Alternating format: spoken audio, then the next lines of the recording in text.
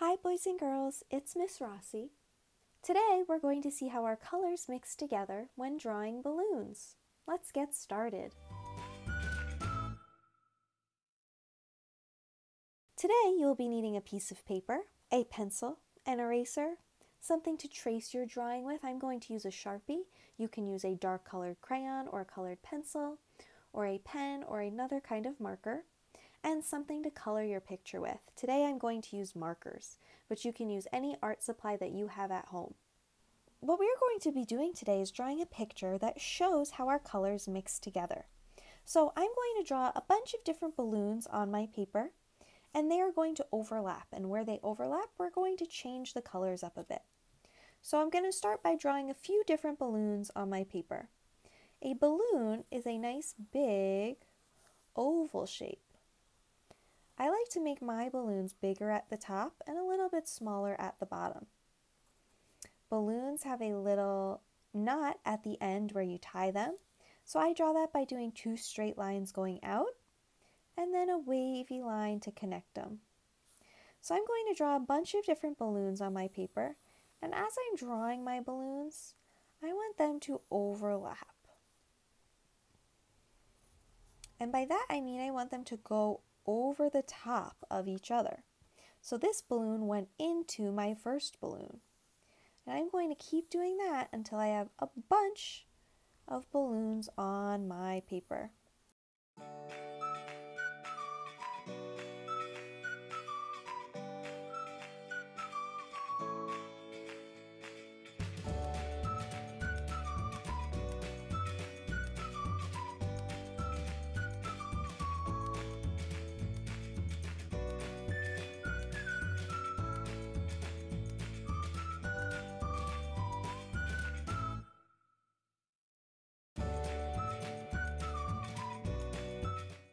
Now that I have all my balloons drawn on my paper, I'm going to do 6 today. I can make some strings coming down from my little knots that I drew. Now our balloons today are going to be kind of see-through, so we can overlap our strings right on top of our balloons, and that is okay. What I'm going to do now is I'm going to take my Sharpie and I'm going to trace over all of my pencil lines.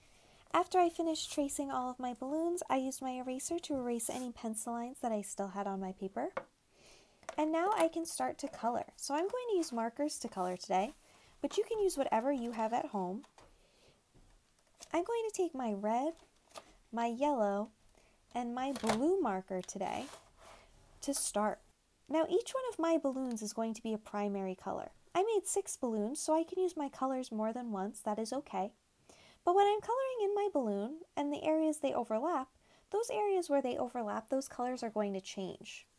So if I color in my first balloon up here red, and I fill in this whole space, going nice and slowly with my marker,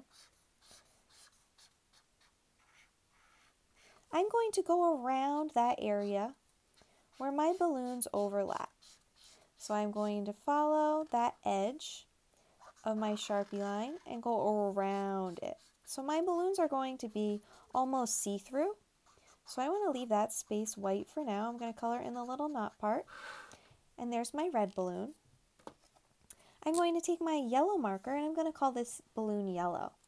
When I color in this balloon, I'm going to do the same thing, where I am going to go around that area where they overlap, and I'm going to do the same thing on this side. So I'm just going around those spaces and filling in the rest of my balloon. Now I can look at this space. So if a red balloon and a yellow balloon are overlapping and they're kind of see-through, they are going to make the color that red and yellow make when they mix together, which is orange. So my two primary colors of red and yellow are going to mix together to make orange. So now maybe this balloon I will color in blue. So when coloring in this balloon, I'm going to go around those spots where my shapes overlap, and I'm going to think about what color I'll get if I mix blue and yellow, because that's the color I'm going to get for that space.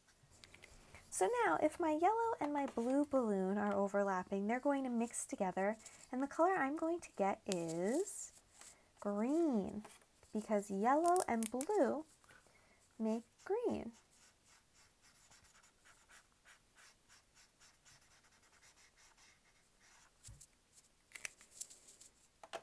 And now maybe down here, this could be a red balloon.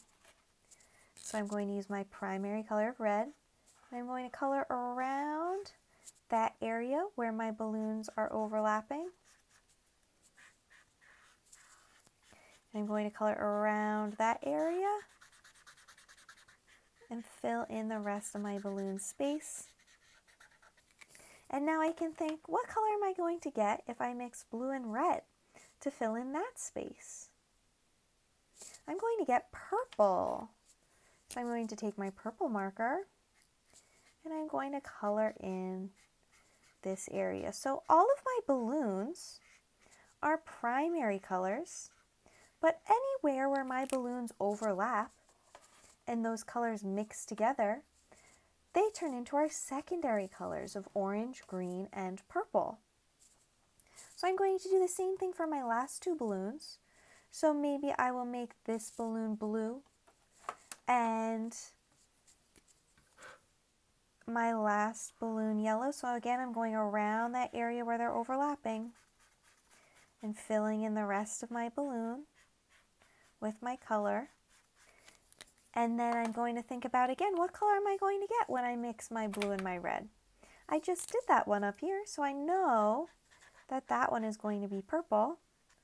So if you make a bunch of balloons, you're going to get a bunch of the same colors repeating, and that is okay.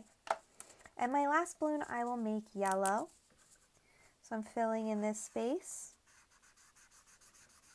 with my yellow marker, going around that area where my balloons overlap. And I am thinking about what color I'm going to get if I mix blue and yellow, and I'm going to get green. So I'm going to fill in that space with green. And there are my color mixing balloons all finished. You can color in the background if you would like. I'm going to leave mine white today, but you can color it whatever color you would like. So when you are finished, you're going to get an awesome looking picture like this that shows your primary colored balloons mixing together to make your secondary colors. Once you're finished with your picture, save it for when we go back to school, or if you would like to share it with me, you can do that through email or Google Docs. I'd love to see the work that you're creating at home. I hope to see you soon. Try your best, have fun, and get creative. Bye!